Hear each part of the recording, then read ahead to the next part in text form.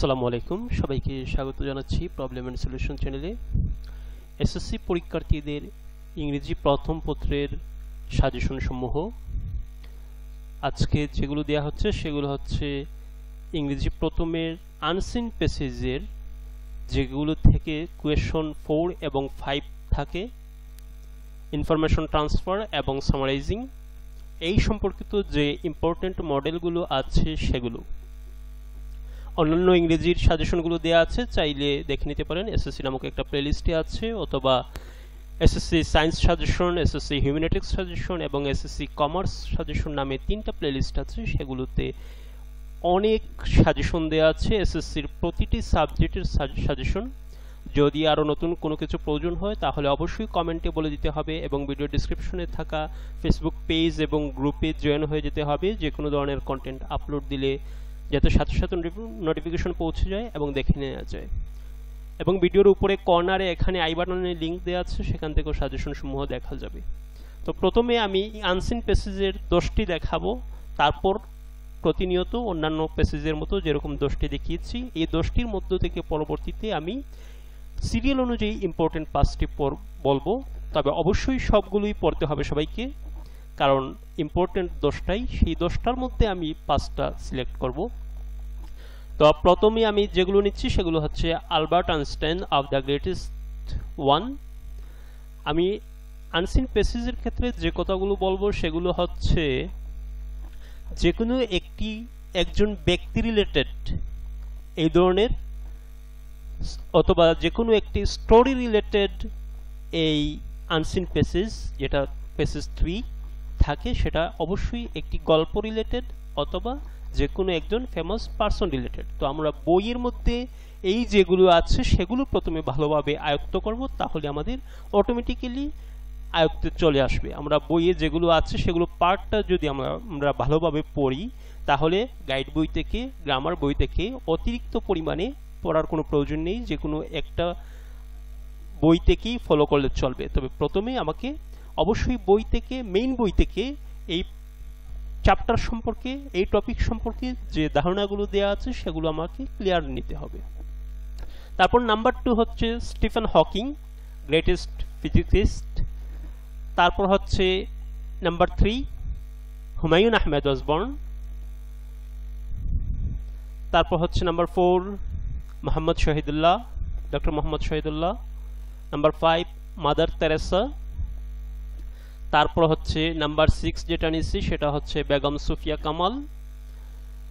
তারপর নাম্বার 7-এ যেটা নিচ্ছি সেটা হচ্ছে আব্রাহাম লিঙ্কন। ওয়েবসাইটে বিভিন্ন ধরনের গুরুত্বপূর্ণ প্রশ্ন দেওয়া আছে এবং পরীক্ষার সময়ও দেওয়া হবে বিভিন্ন ধরনের গুরুত্বপূর্ণ প্রশ্নসমূহ, সৃজনশীল প্রশ্নসমূহ এবং টেস্ট পেপার এবং সাপ্লিমেন্ট বাছাই করে যে প্রশ্নগুলো ইম্পর্টেন্ট সেগুলো। তার জন্য সবাইকে প্রতিনিয়ত ওয়েবসাইট চেক করতে হবে এবং জয়েন হয়ে যেতে হবে ফেসবুক পেজ এবং গ্রুপে। এবং ভিডিওতে অবশ্যই একটি লাইক দিতে হবে যাতে অন্যের কাছে পৌঁছে যায় এবং অন্যরাও দেখে উপকৃত হয়। এবং যে কোনো ধরনের সাজেশন প্রয়োজন হলে যেগুলো দেওয়া আছে সেগুলো দেখতে পারো, এবং যে কোনো ধরনের সাজেশন প্রয়োজন হলে অবশ্যই আমাকে কমেন্টে জানাতে হবে।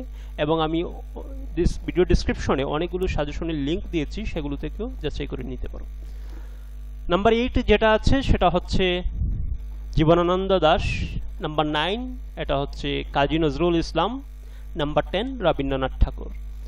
আমি প্রথমেই যেটা সব ক্ষেত্রেই সব সময় বলি সেটি হচ্ছে এই 10টির মধ্যে যে প্যাসেজগুলো, যে মডেলগুলো তোমার বোর্ডে, জাস্ট তোমার বোর্ডে লাস্ট যে এক্সাম আছে সেটাতে যেগুলো আসছে সেগুলো ছেড়ে দিবা এবং বাকি সবগুলোই পড়ার চেষ্টা করবা। কারণ ইম্পর্টেন্ট ওয়াইজ নিতে গিয়ে অনেকগুলোই আছে, লাস্ট ইয়ারে অনেক বোর্ডে চলে আসছে। তার জন্য তোমার বোর্ডে, তুমি যে বোর্ডের আছো সেই বোর্ডেরটা শুধুমাত্র ছেড়ে দিবা, অন্য বাকি যতগুলো আছে সবগুলোই পড়ার চেষ্টা করবা। এর মধ্যে আমি 5টি ইম্পর্টেন্ট দেখিয়ে দিচ্ছি। নাম্বার 1 ইম্পর্টেন্ট হচ্ছে মাদার তেরেসা। মাদার তেরেসা ওয়াজ এ ডেডিকেটেড। তারপর হচ্ছে number 2 Stephen Hawking. Number 2তে important আছে এটা। তারপর ইম্পর্টেন্ট যেটা আছে সেটা হচ্ছে আব্রাহাম লিঙ্কন। এটা আনকমনের মধ্যে ইম্পর্টেন্ট, এটা সচরাচর আসে না, কিন্তু তারপরও এবার হঠাৎ দিয়ে দিতে পারে এই ধরনের আমার সম্ভাবনা আছে। তারপর যেটা আছে সেটা হচ্ছে আলবার্ট আইনস্টাইন, এটা প্রায় সময় আসে। তারপর আমি যেটা বলবো সেটি হচ্ছে কাজী নজরুল ইসলাম, তারপর জীবনানন্দ দাশ, তারপর রবীন্দ্রনাথ ঠাকুর, বাকি সবগুলোই ক্রমানুযায়ী এরকম ইম্পর্টেন্ট। তো অন্যান্য সাজেশনগুলো যেগুলো দেয়া আছে সেগুলো প্রথমেই বলে নিয়েছি, এসএসসি নামক একটা প্লেলিস্টে আছে এবং ভিডিও ডেসক্রিপশনে অনেকগুলো দেয়া আছে। আমি সবসময় যে কথাগুলো বলি সেগুলো হচ্ছে খুব মনোযোগ সহকারে পড়তে হবে এবং ফুল একটা প্রিপারেশন নিতে হবে, ঠিক আছে? ফুল প্রিপারেশন যদি না নেও, অল্প যদি পড়তে যাও, তবে এ প্লাস মিস হওয়ার সম্ভাবনা সবচেয়ে বেশি। কারণ এ প্লাসধারী ছাত্রদের অবশ্যই অল্প পড়া উচিত না, এবং যারা মিডিয়াম ক্যাটাগরির ছাত্র আছো তারা যদি শর্ট করে পড়ো তাহলে তোমার সাবজেক্টের প্রতি দক্ষতা কমে যায়। তোমার সাবজেক্টের প্রতি দক্ষতা বাড়াতে হলে, তোমার ভোকাবুলারি বাড়াতে হলে, তোমার সেন্টেন্স মেকিং ক্ষমতা বাড়াতে হলে অবশ্যই তোমাকে বেশি করে পড়তে হবে।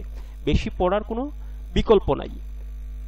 এবং অন্যান্য যে সাজেশনগুলো দিয়েছি সেগুলো দেখে নিতে পারো, এবং যার যে ধরনের ক্লাসেরও যদি কারো প্রয়োজন হয় তাহলে আমাকে বলতে পারো, অবশ্যই আমি নিয়ে আসার চেষ্টা করব।